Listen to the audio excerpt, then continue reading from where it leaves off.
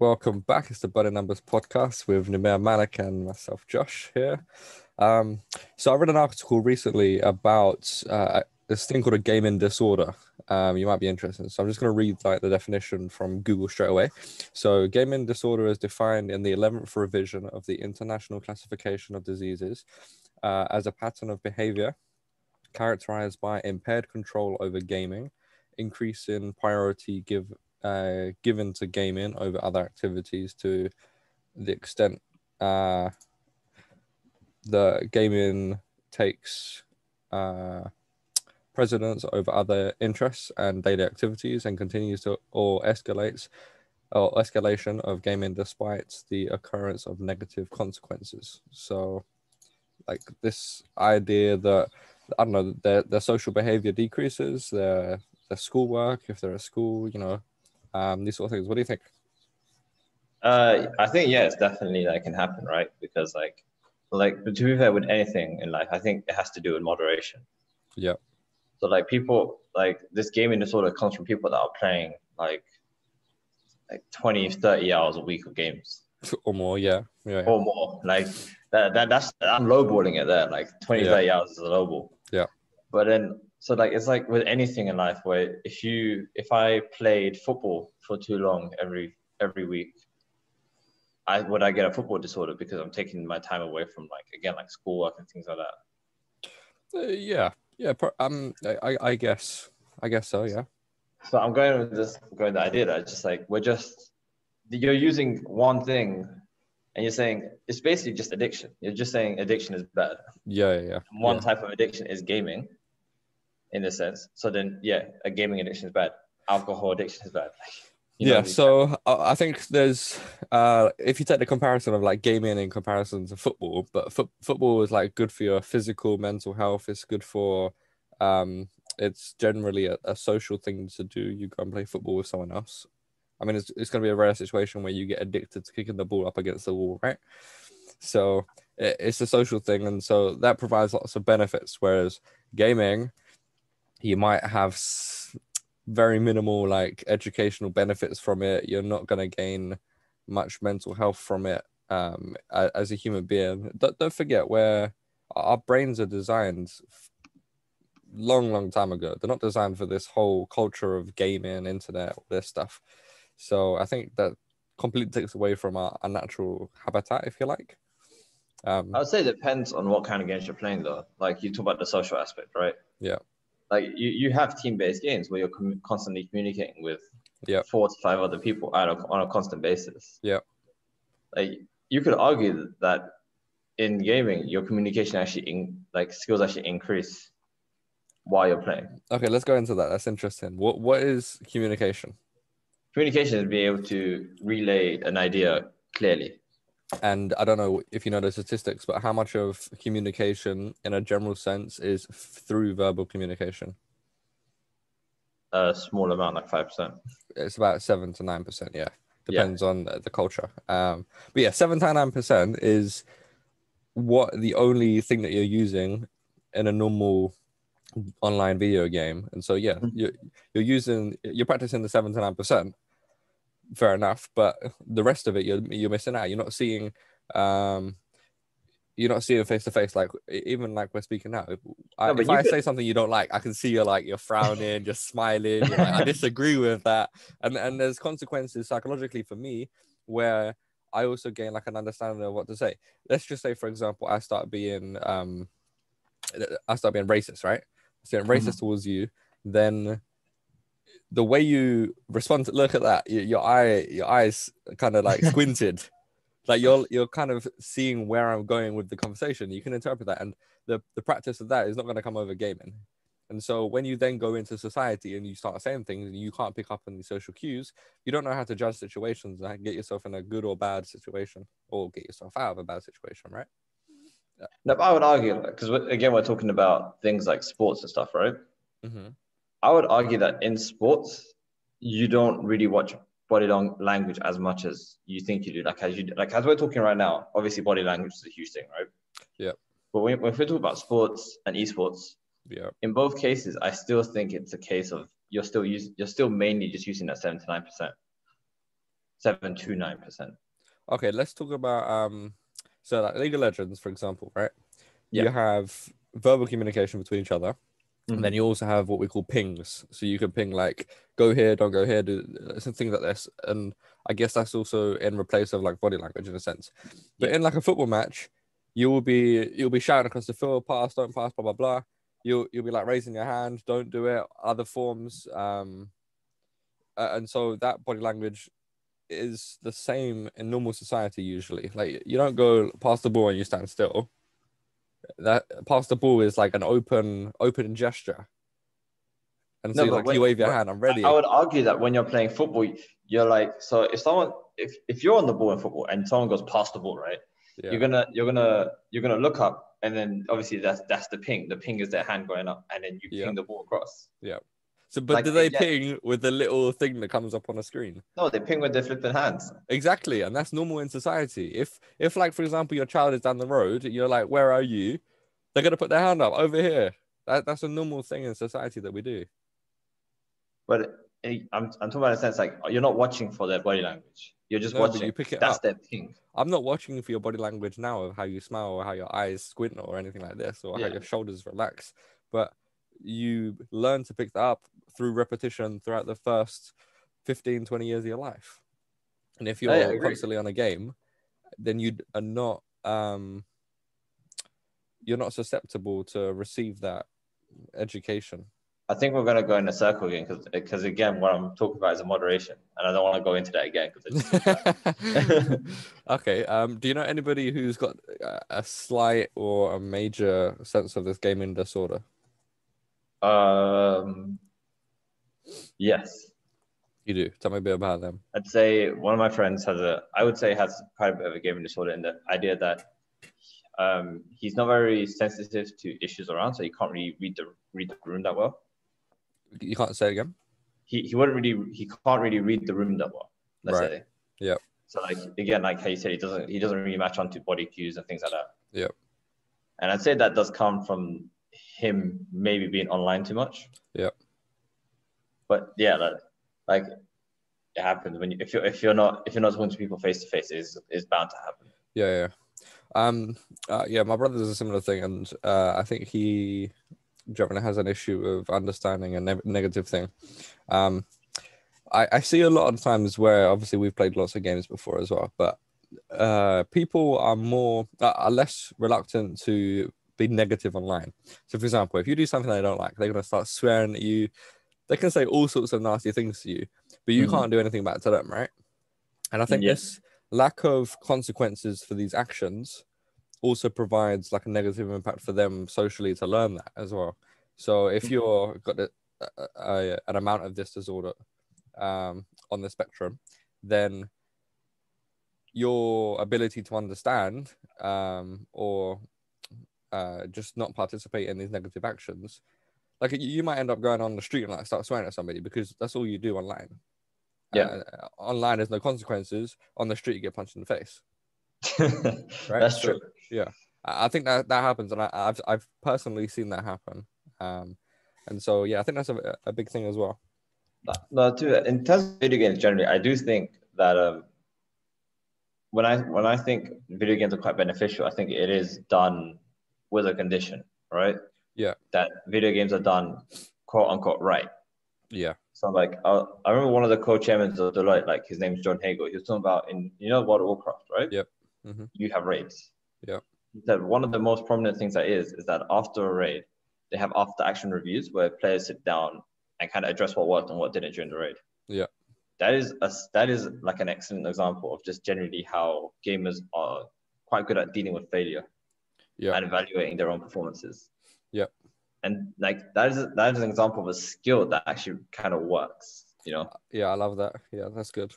I also think like taking it to like a basic sense as well. So I remember playing, I think it was a PlayStation 3, and my nan come round and you pass the nan your controller and she got no idea how to do this. So being able to do all these things with your hands and learn this, I think that's a good thing as well. It's like again, there is as you said, like I've played loads of games where people like just swearing at me, being racist, doing all sorts of stuff, like having their fun. But I'd say that is the negative sides of gaming. Yeah. Gaming done right, I think, is very beneficial. And I think they did a study about it with a number of surgeons. Go on. I forgot the university, but I remember they put. So at the time of this, the surgeons medical errors were like the 8th leading cause of, like, were an 8th of deaths, causes of death. Yeah. And then so they put these surgeons to the 3 hours a week of gaming generally. Yeah. Like, I don't know how much it correlated together. It might have been a dumb study, don't get me wrong. Yeah. But it was like, it correlated with having like over a third less errors and the 30% faster completion rate. Okay, that's interesting. Yeah. And what sort of game is they playing? Because I think that's a very impactful thing. If you're just playing this like Minecraft by yourself, I think that's a big difference than World of Warcraft raves and then your. I think they're playing puzzle games. Okay. Yeah. Some things like Tetris and things like that. It was quite a while ago. It was back in like 2002. Yeah. Do you remember this game? I think I played it on like a DS or something. Brain Trainer. Brain Trainer. Remember Brain Trainer? Yeah, that was taken into context of this conversation. That's a completely different story, isn't it? That's a genuinely like an educational Brain thing. Trainer is a game made. Yeah, to learn. Yeah. But I don't think that you can get addicted to Brain Trainer. I'd argue you can. You think? Yeah. I'd love for someone to come to me and say I've been addicted to Brain Trainer before. Because like one of the main things that gets gamers addicted to games is a dopamine rush, right? From succeeding in the specific game. Yeah. So you could argue that after they succeed in Brain Trainer, that they get a huge dopamine rush there, and they're always looking for that, so they get addicted to something like Brain Trainer. Okay. Yeah. I agreed. I think it's so like games and social media and things like this, like the notification on your phone, the way that it pings and all that, and the way we get addicted to that, is designed in that way. I don't think Brain Trainer is gonna be as addictive because of the lack of design to be addictive. And so I think maybe there's probably going to be a lot less people. Maybe as a percentage, it might be the same. I don't know, because obviously the amount of people actually playing Brain Trainer. And to be fair, I think it's one of the games that parents were quite happy for their kids to play all the time. Yeah, which might be a bad thing.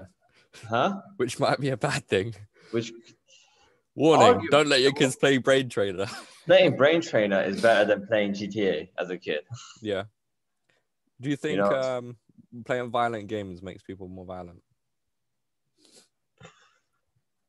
If I had to base it on personal experience, like me, I would say no, because I'm not violent, really. But apparently there is quite a correlation from what I've heard.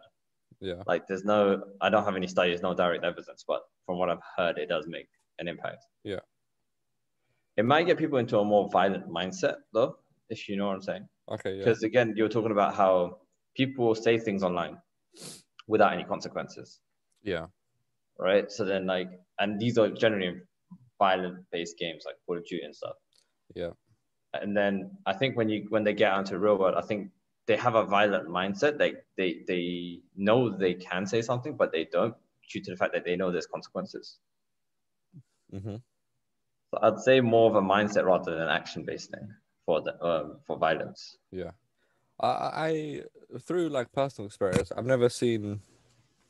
I generally think that games are not like realistic. So like Call of Duty has completely taken the realism out of it. So you can do all sorts of like flying and jumping around and 360 quick scopes, like crazy shit like that. But if you think about like League of Legends, that's just completely not real. I'm not going to go and do the things that you can do on League of Legends. I'm not going to go and do the things that you can do on many of these other games, more even like hack and slash. Like there's powers involved as well. But like, I think there's more of an impact if you watch like Vikings. Have you seen Vikings TV show? Anything similar to that? So anything similar to that. What's that famous one that like 10 seasons? Dragons. That's it. Game of Thrones. So like these things is like much more realistic. You can imagine yourself being a Viking. You can imagine yourself being one of these people and you're kind of around and cutting people's heads off and things like this. I think that's going to have a more negative impact on your idea of violence or, how behavioral. Like I've had an experience where like watching like 5 episodes of Game of Thrones, just binge watched it. And then I'm going to walk my dogs and I'm thinking like, if someone comes up to me, I can just like beat them up, innit? Just fully just headbutt them. And it's like, No, but wouldn't you say that comes due to the fact that like in shows generally you're more immersed, maybe, like yeah. Maybe because because of like the realism. yeah, like you're more immersed into the show than you are like League of Legends. You're watching it from a bird's eye view, Yeah. but like Game of Thrones, you're in it, like you're in True. the show, you're in the world. Yeah. So do you think that the VR would have more of a negative impact in the gaming community?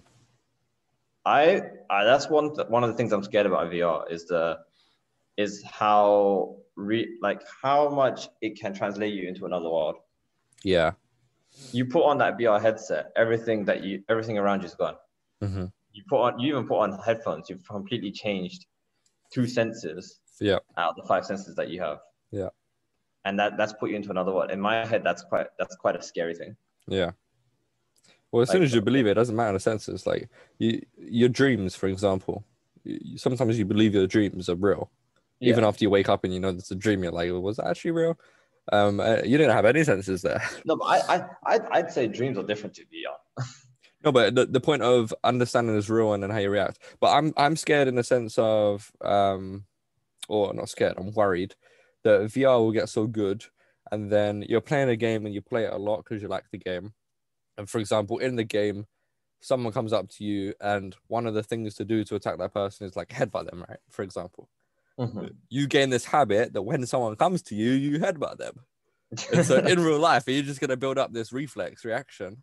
So when someone comes up to you, I still remember one of the scariest things I did in VR, right? So yeah. I'm in Pakistan playing, I'm at like a VR arcade. Yeah. And then what they did was it was a simple game, and it's where you walk the plank, right? The plank was maybe 10 centimeters high. Yeah. As soon as I got to the end of it, that 10 centimeters literally felt like a mile. Yeah. Like I walked off it, I jumped, I legit fell to the ground after I jumped. Yeah. Like that was just like an example of how real it gets. It feels anyway. And it's only the start. Like think about like how immersive gaming is, graphics and like just gameplay as well. Games have come in the past like 20 years. It's crazy.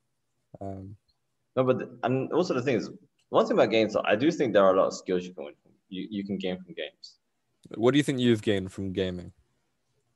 One of the things I think I've learned from games is probably adapting to situations. Like what? So like so my main game that I play is Rocket League, right? Yeah.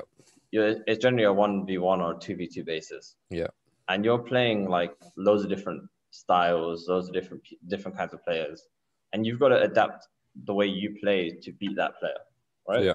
That's like generally just how games go. Yeah.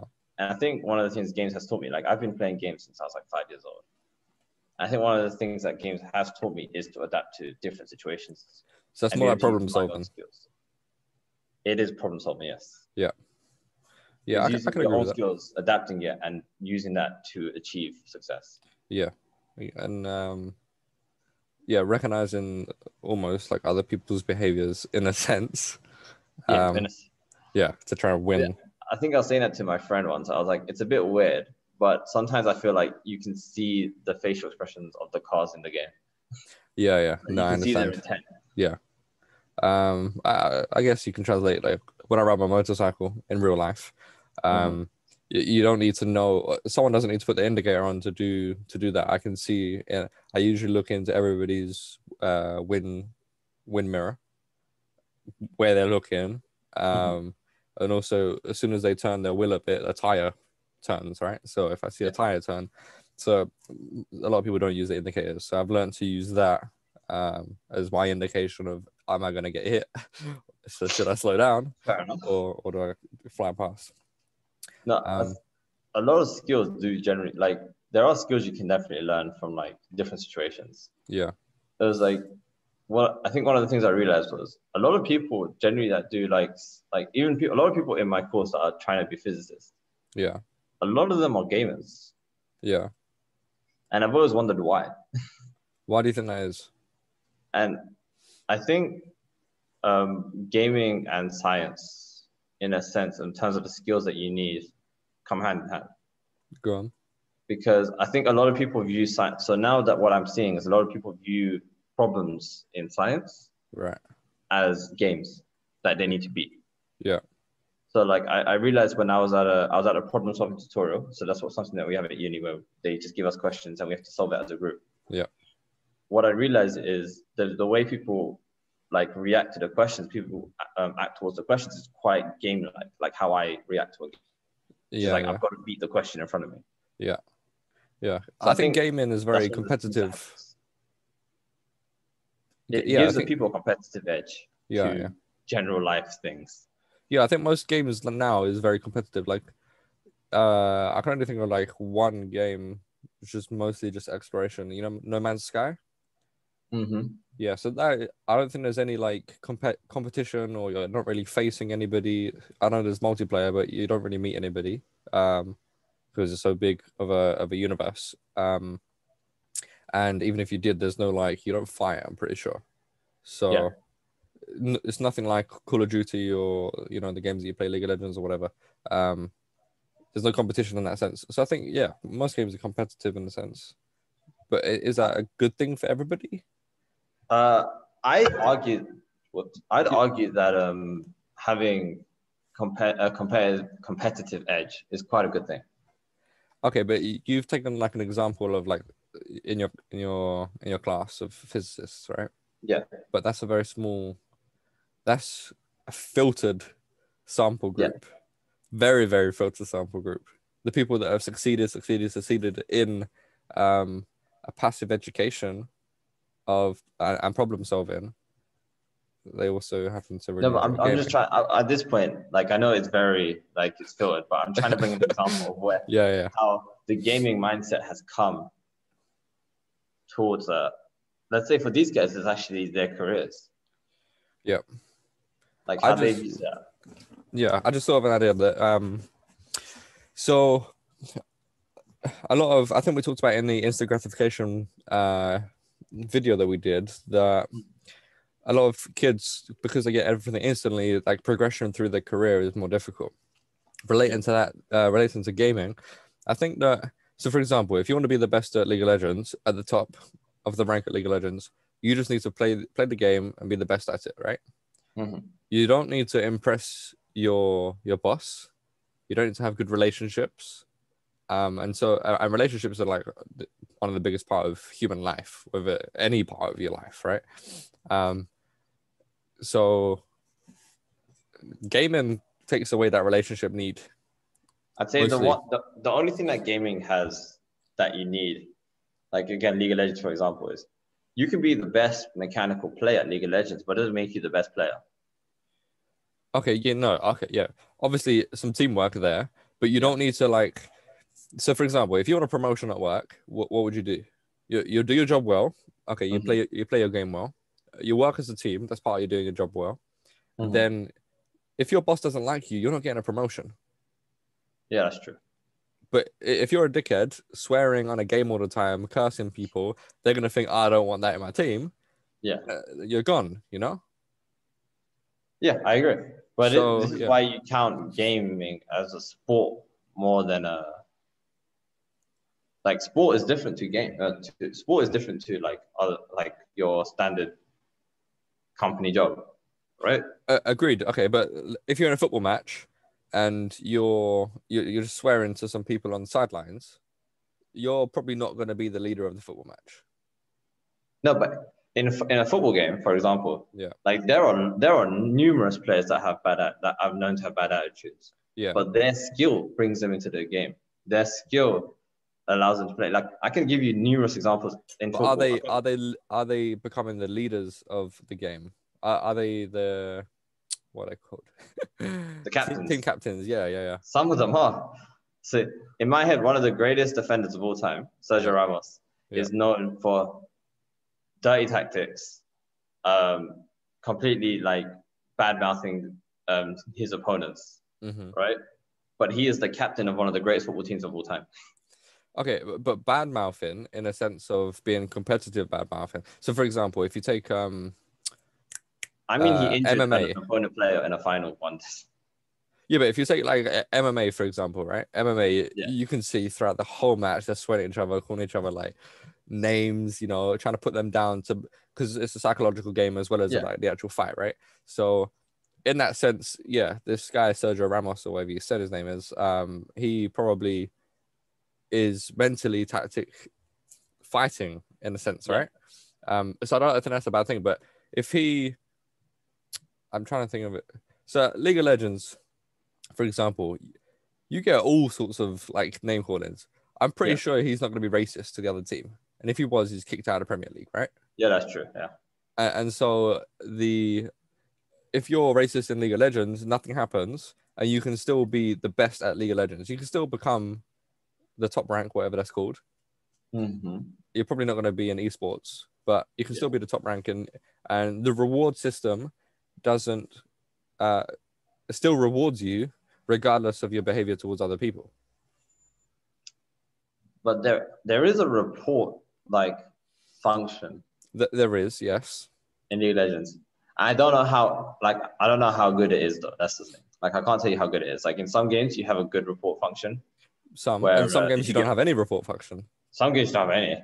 Yeah, And so like Call of Duty, if you're in a lobby, you can just yeah, it's just a Call of Duty competition of has who's the like worst report function I've ever seen. Like you can report someone, it makes no difference. yeah. I mean the only way you're gonna get a report on them is if you video them, record them actually, Yeah. being racist. So, yeah. And to that, I like how games are trying to fix that. So I saw one of the things that PlayStation are doing now Go on. is they've told you that your chats may be recorded in case someone reports it. Oh, okay. Yeah. So people are scared because of like privacy and stuff. Yeah. But I think it's good in the sense that they've like announced that they use it when someone reports it. Someone reports abuse. Okay. Yeah, but So people can report abuse for any sorts of reasons. no, but if someone reports abuse, they have right to look. They have right to like hear the voice chat, the party chat. Of that part. Yeah. Or yeah, okay. So then they can actually review maybe where like abuse has happened or where, and it does kind of deter somewhat cyberbullying online games. I think that's a really good thing. I think that holds accountability to a lot of people. I don't know It's if a that's brave step though. It was a very brave step from Sony to do it. yeah. Is it just Because Sony doing that? I don't know about Microsoft doing it yet, but Sony are the ones that are known to do it right now. Yeah, are they controlling? Because I know Sony has a group chat through the actual PlayStation 4, PlayStation 5, whatever. But you can also have the in-game chat. They Yeah, can't record that, I'm pretty they sure. can't No? record that. Okay, yeah. So they're doing what they can, which is But to be honest, let's if we are in a group chat, what they can record or what they are recording, we're probably not going to be talking shit about each other, right? It's when we go into a lobby with other people that we start calling them racist, yeah. which they're not recording. But I think yes, obviously yes. Yeah. But it is this. I'm saying more of the idea. It's the step they're taking. Yeah. Okay. Yeah. Progress in the right direction, but a very small step. You always need an initial step. Yeah. To move forward, right? Mm-hmm. Like the initial step is always probably the most difficult step to do. Yeah. Definitely So in society. It's quite good that I think they're moving that step forward. So then other gaming companies are going to be willing to go for that as well. Yeah.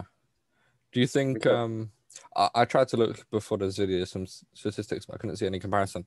Over time, do you think let's say for example 1980s, the percentage of the can't even speak. The percentage of the population that is participating in real life sports, do you think it's decreased to now over the past 40 years due to the increase in indoor activities, for example, gaming or Netflix and things like this?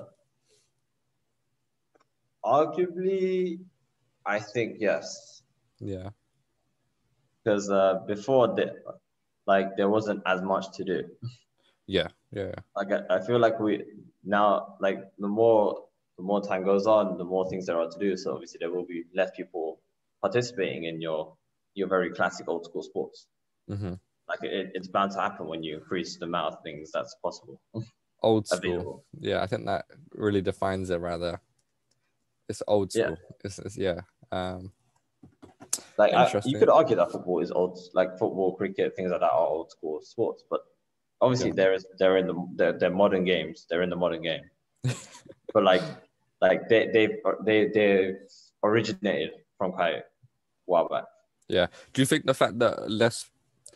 Do you think that the possible fact, we don't know that was just our interpretation of what we think. Do you think the possible fact that less people are participating in actual sports, it means that the people that do are probably more dedicated towards it, and so people be going into like the Premier League and that they have a lot less option, and probably more competition. But if you want to get there, then you're probably more likely to get there because there's less people actually participating. I would say I don't want to use the Premier League for an example in terms of sport because of there's so many different factors to why people get really good at football. Like one of the main factors, I'd argue that people get really good at football, as much as it is the passion for the sport, it is the money that you can get from the sport. Yes. So I think that is one of the driving factors when it comes to that. So then, like football is like we're from the UK, so football is the biggest sport in the UK. Yeah. Everyone and their dad has played football at least once. Yeah. You know, like it is like it's like it's more of a cultural thing here. Yeah. And people that generally put their lives and their like lives worth of training to it, they do it for passion and money basically. Yeah. So I think those are the driving factors for it. So I'd argue kind of no. Mm-hmm. That there's less option. I think there is the same amount of option there was before. Okay. Even with less people playing sports. Because I think the people that play games instead of playing sports weren't dedicated to the sport in the first place. Like wouldn't have been dedicated enough to the sport in the first place. Yeah. I think you know how right at the beginning we defined this disorder of gaming, right? Mm-hmm. I don't think that includes people that are becoming so good at it that they end up making it like a job. You know, so Agreed. if you're doing YouTube, then that's probably socially acceptable. So I think like the disorder is also you're not gaining benefit from it rather than just the losses, because you could say that like if you're a YouTuber, or you're an esports person or whatever, then you're gaining benefit from it, but you've also got this gaming disorder because you're playing all these games, right? And that also brings me to another point where we talked about the pros and cons of playing a game in comparison to like playing football, but also the social aspect of football is not just in the game. It's like in the halftime. It's in the changing rooms. It's when you finish the game and you have club meetings, you go out to eat and like stuff like that. I think that has a huge impact as well, where gaming now doesn't have that. You in between lobbies, in between games, you're not doing anything apart from probably surfing the internet or just talking. Yeah, pretty much. And so, yeah, I think that has a huge impact as well, not just in the game, what happens after or in between the games. I think you're talking about the gaming disorder. Like, I think, yeah, you're right. With if you take it to an esport level, it becomes your job. So it's a good thing that you're doing. You're playing games as much as you are. In terms of the social aspect, I think like the problem I have when I'm arguing with this idea is that I say it's called gaming done right. Yeah. So if you like, I told you about the World of Warcraft thing, right? Yeah. Where people are after raids, they usually do after raid reviews. Yeah. And that is gaming done right. Gaming done wrong is if you do a raid and then you're just finished. Okay, but that's very specific to World of Warcraft. I'm saying that's for most RPG games, role playing games. Most RPGs are not multiplayer. I'm talking about multiplayer MMORPG. Okay, yeah. Like you always look about, and actually typically I want to hit it with RPGs as well. You see what you did wrong that made you fail. Yes. And you improve on that. But that doesn't take away the social aspect as well. RPGs, with multiplayer RPGs, you do that with other people. Yeah. And be able to evaluate with a group of people is something that's quite useful. Yeah. So it's as I'm saying, it's always gaming done right. If you've done it wrong, like if you're not doing these after person reviews, if you're not talking to your teammates, if you're not doing all that kind of stuff, you're losing the benefits that you can gain from. But when we're talking about this gaming disorder, we're talking about the things that you lack due to the gaming. Yes. Gaming done right, as you say, then you are still doing the things you just mentioned. But even if you're not playing the game you're going at, if you go on a date and the date doesn't go well, you mentally review the date. Oh, I shouldn't have said that. I shouldn't have done this. Or I shouldn't have gone to the toilet. Or I should have taken the girl home. And so you do the same thing. You're not gaining something because you're actually playing the game and you're doing gaming right. But you are losing because of the gaming. You're losing the social aspect. Okay, yeah, to be fair, yes, you are losing the social aspect of like body language. Yes, I agree. Yeah, but you're not gaining anything from the gaming, in a big sense of the disorder. Like it's not like, oh, you've got a disorder, you're now better at this. I see. I'd say there's one skill. I knew you would say something. Skill. Yeah. That you learn if you have a gaming disorder. Yeah. And that is problem solving. You don't think you can get problem solving in an everyday to-day life of a normal person that doesn't have a gaming disorder, or somebody who's not addicted and has a gaming disorder but also play games. You understand where we're going? I understand where we're going now. Fine. The gaming disorder is bad, yes, I agree. Hey, we'll cut the video there. Don't get a gaming disorder. Let your kids play good gaming, but probably sports. Play with decent amount of time. There we go. All right, thank you for watching. See you in the next one.